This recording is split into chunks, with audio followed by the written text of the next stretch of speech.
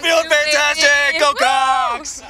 Yes, go Cox! Just a few of the fans outside the Colonial Life Arena as the Gamecocks routed Norfolk State in the first round of the NCAA Women's Basketball Tournament. Our Chandler Mack is also live at the Colonial Life Arena with the details. A happy day for Don Staley and company.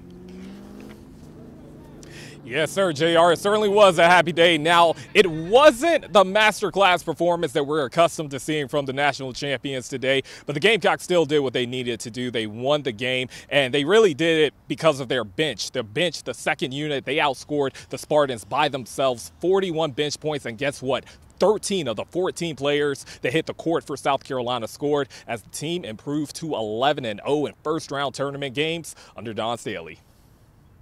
I feel like what we bring to the table is just energy and push the ball down the floor. We just run down the floor. We know Raven's going to find us. We know she's going to pass the ball. And I think that's what we do the best, bring energy. It's great. You know, you never feel like there's a drop-off no matter who comes in the game. And I think we show that every time we step on the floor. I just think everyone that stepped on the floor tonight did a great job and competed. I think we had a lot of things we need to clean up. Like I said, a win is a win. In March Madness, the only thing that matters is winning. But we're a way better team than what we showed tonight, and we plan to clean that up on Sunday. And the Gamecocks will face South Florida on Sunday as they'll look to advance to the Sweet 16 for the 9th time in the last 10 NCAA tournaments. Reporting in front of Colonial Life Arena with the Gamecocks, Chandler Mack, News 19, WLTX. All right, Chandler, thank you. Of course, with that tournament underway, there's more traffic out there. That means more police. The Hugie Street corridor, Blossom Street, Gervais, and Assembly areas seeing higher than normal traffic today, and it's going to be the case again on Sunday. Officers, though, going to be stationed at different points along those streets to help move things along. And with more games to be played on Sunday, that means fans will be spending more time and money in that area. News 19's Walker Lawson is live outside the Colonial Life Arena as well. Walker continues our team coverage of this big story, which is leading to a boom for some local stores. Walker. Well, that's right, Darcy. Fans have already left Colonial Life Arena, and I'm assuming they've probably gone to go pick out their newest Gamecock attire or head to local restaurants. Those I spoke to earlier today said they're anticipating a lot of business, and they've already seen a lot of people throughout the week.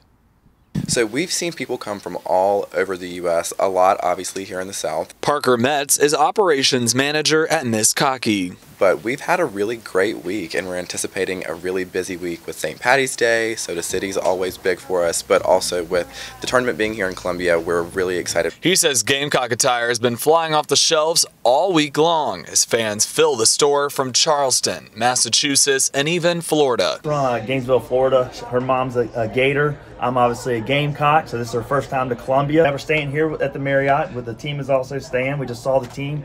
We cheered them on to get on the bus, and we got here yesterday, and we're staying till Sunday. Not only are people shopping, but they're also eating as restaurants like Cantina 76 and Home Team Barbecue are preparing for the crowds to continue with St. Patrick's Day on Saturday and another round of women's basketball on Sunday. We had a huge lunch crowd already, and that's only Friday morning. I mean, I'm expecting, and a lot of these people don't even know what's going to be going on in 5 Points. They're going to try to get lunch and realize there's a whole festival, and a bunch of people are going to try to get in afterwards as well.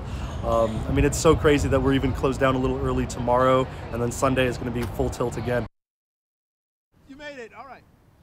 Now again, the Gamecocks will return to Colonial Life Arena on Sunday. The time is still unannounced. Reporting in Columbia, I'm Walker Lawson, News 19, WLTX.